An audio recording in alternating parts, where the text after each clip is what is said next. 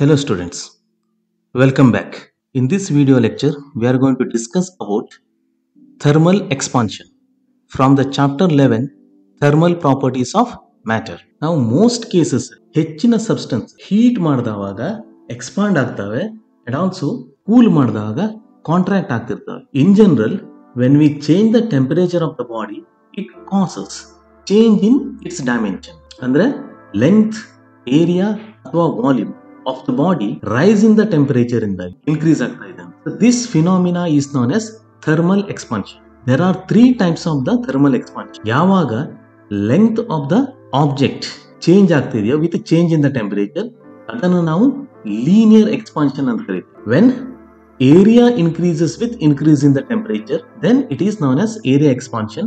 And similarly, object in a volume change ಆಗ್ತಾ ಇರುವಂಥದ್ದು with change in the temperature, that is known as volume expansion. Let us discuss them in little detail. When we consider long rod, a small change in the temperature delta T, then the fractional change in the length represented as the change in the length divided by length is directly proportional to the change in the temperature ಅಂತ ಬರೀತಿದ್ದೇವೆ. ಇಲ್ಲಿ proportionality sign ಅನ್ನ replace ಮಾಡಲಿಕ್ಕೆ ನಾವು ಒಂದು proportionality constant ಅನ್ನ introduce ಮಾಡ್ತಿದ್ದೇವೆ, which is represented as alpha L. Then the expression will become delta L divided by L is equal to alpha L into delta T, where this constant alpha L ಏನಾಗಿದೆ nature of the rod ಮೇಲೆ depend ಆಗಿರ್ತದೆ. Different ಸಬ್ಸ್ಟೆನ್ಸಿಗೆ ಇದರ value change ಆಗ್ತಾ ಇರ್ತದೆ. ಇದನ್ನೇ ನಾವು rearrange ಮಾಡಿದಾಗ we will get the expression for the alpha L, which is equal to delta L divided by L into reciprocal of the delta T, or we can define the alpha L as the ratio of fractional change in the length to the change in the temperature. Its SI unit will be is equal to per Kelvin. ಯಾಕಂದ್ರೆ fractional change in the length, it is a unitless quantity. 1 by change in the temperature will be having the SI unit of per Kelvin. ನಾವು solids ಅಲ್ಲಿ observe ಮಾಡಬಹುದು, metals usually conductors expand more compared to the insulators. In the same manner, volume expansion ಅದನ್ನು define ಮಾಡಬಹುದು. So which will be represented as alpha subscript V. It is defined as the ratio of fractional change in the volume to change in the temperature. Similarly, we can also define the coefficient of area expansion, represented as alpha A. It will be equal to the ratio of fractional change in the area to change in the temperature. All these coefficients of expansions are measured in per Kelvin only. ಯಾಕಂತಂದ್ರೆ the fractional change in the dimension, whether it is length, area or volume, they are unitless quantities.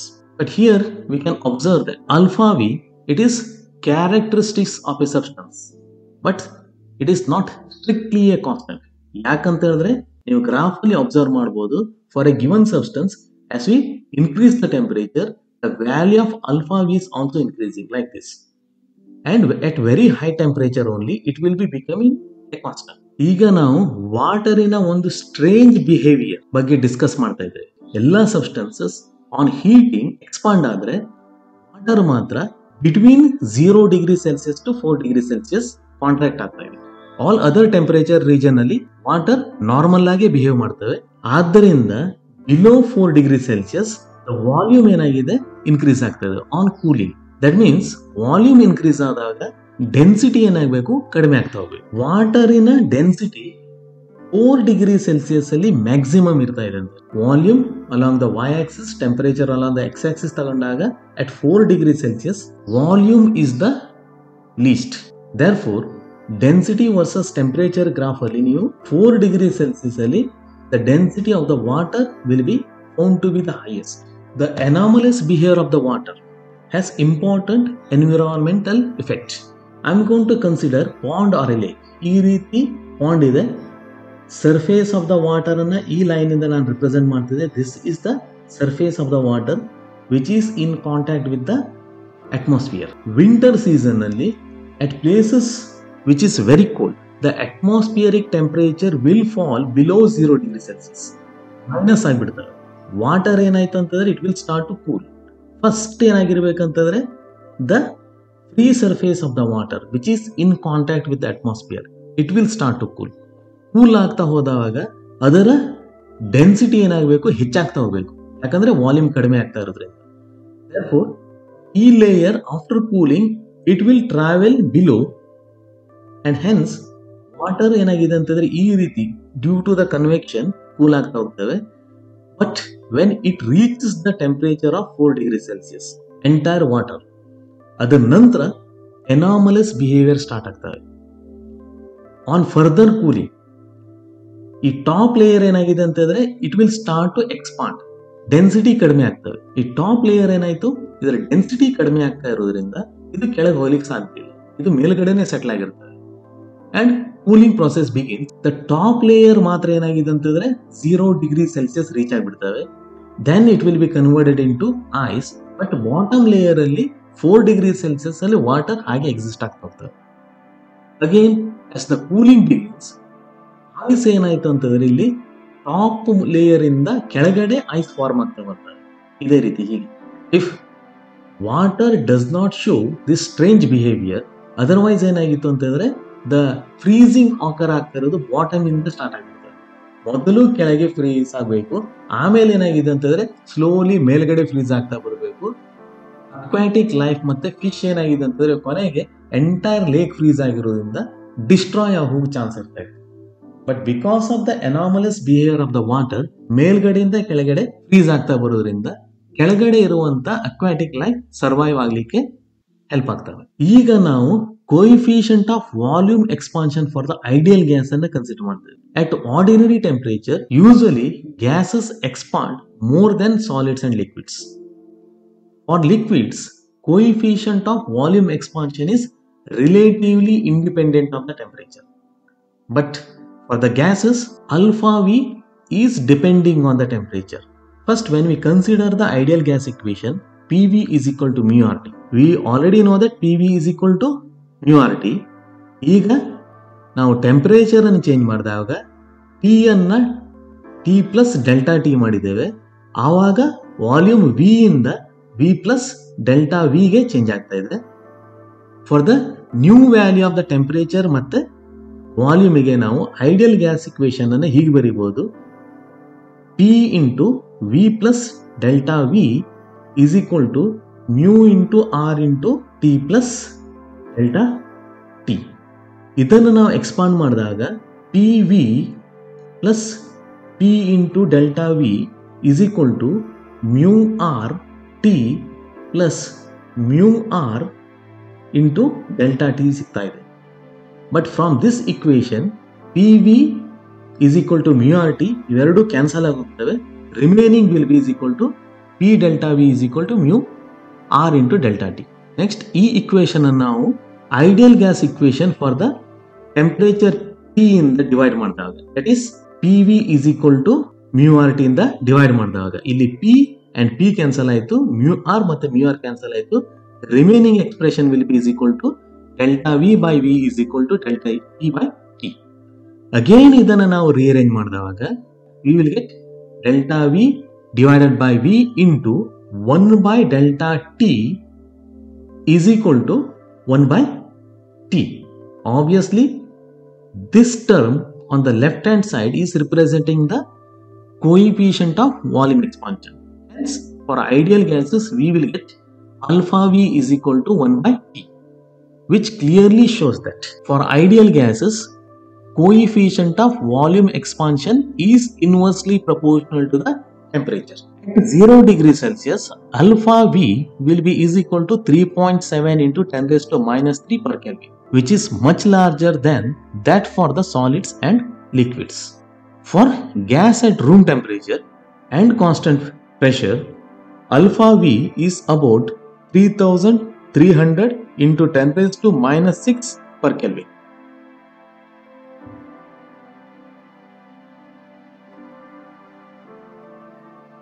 Now we are going to establish the relation between alpha L and alpha V. ಒಂದು cube of length L ಅಂತ consider ಮಾಡಿ ಇದರ temperature ನಾವು rice ಮಾಡಿದಾಗ cube ಅಲ್ಲಿ ಏನಾಗಿದೆ, there will be 3 phases like this.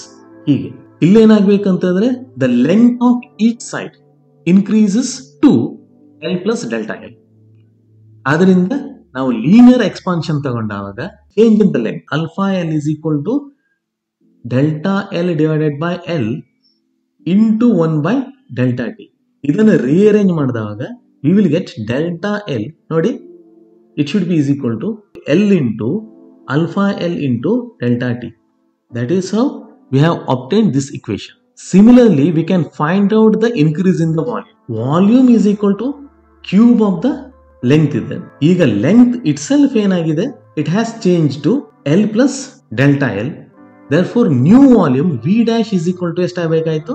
Length L plus delta L ಅದರ cube. ಈಗ ನ್ಯೂ ವಾಲ್ಯೂಮ್ ಅನ್ನು ನಾವು ಕನ್ಸಿಡರ್ ಮಾಡಿದಾಗ A plus B whole cube formula consider ಮಾಡಿದಾಗ we will get V dash must be is equal to L cube plus 3 into L square into delta L plus 3 into L into delta L square plus delta L cube ಸಿಗ್ತಾ ಇದೆ. Since the value of delta L is very small, therefore we can neglect the terms containing the higher powers of delta L. ಅಂದ್ರೆ 3L into delta L square ಮತ್ತೆ delta L cube ಅನ್ನು neglect ಮಾಡಬಹುದು.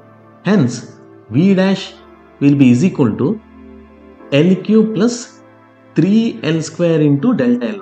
Hence the change in the volume delta V should be is equal to final volume minus initial volume, which should be is equal to ನೋಡಿ ಇಲ್ಲಿ L cube plus 3L square plus delta L ಇಂದ ನಾವು L cube ಅನ್ನ minus ಮಾಡಿದಾಗ ನಮಗೇನು ಸಿಗ್ತಾ ಇದೆ?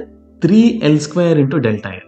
Again, if you are going to multiply this equation with L and divide it by L, then what happens?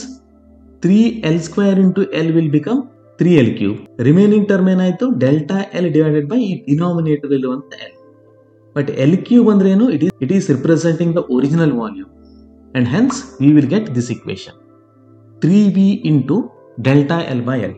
Substituting the value of delta L divided by L from the above equation, ಈ equation ಇಂದ ನಾವು substitute ಮಾಡ್ತಾ ಹೋದಾಗ we will get that will be is equal to alpha L into delta T.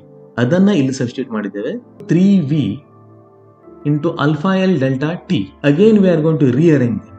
Again we know that so this term on the left hand side, it is nothing but the coefficient of volume expansion.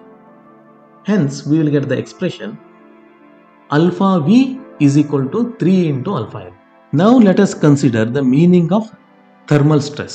Compressive strain acquired due to the external forces provided by rigid support at the ends of the body subjected to rise in its temperature.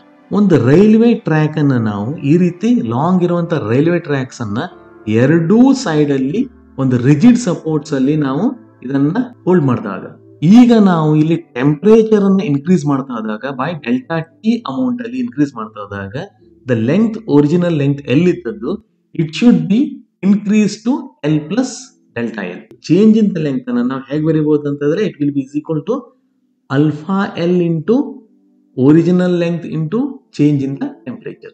ಈಗ ನೋಡಿ length ಏನಾಗಬೇಕು? Temperature change ಆದಾಗ increase ಆಗಬೇಕು. But since the two ends are held by the rigid support, ಇದು expand ಆಗಲಿಕ್ಕೆ ಏನಾಗಿದೆ? ಈ supports hello ಮಾಡ್ತಾ ಇಲ್ಲ. But it has to expand which will exert A stress on the rigid supports. ಇದನ್ನೇ ನಾವು ಥರ್ಮಲ್ ಸ್ಟ್ರೆಸ್ ಅಂತ ಹೇಳ್ತಾ ಇರುವಂಥದ್ದು. ರಾಡ್ಸ್ ಏನಾಗಬೇಕಂತಂದ್ರೆ ಇನ್ಸ್ಟೆಡ್ ಆಫ್ ಸ್ಟ್ರೇಟ್ ಇರೋ ಬದಲು ಎರಡು ಎಂಡ್ಸ್ ಫಿಕ್ಸ್ ಆಗಿರೋದ್ರಿಂದ ಈ ರೀತಿ ಬೆಂಡ್ ಆಗಿಬಿಡ್ತಾರೆ. ರೈಲ್ವೆ ಟ್ರ್ಯಾಕ್ಸ್ ಅಲ್ಲಿ ನೀವು ಇದನ್ನೇ ಅಬ್ಸರ್ವ್ ಮಾಡಬಹುದು. Between two tax there will be A small gap year.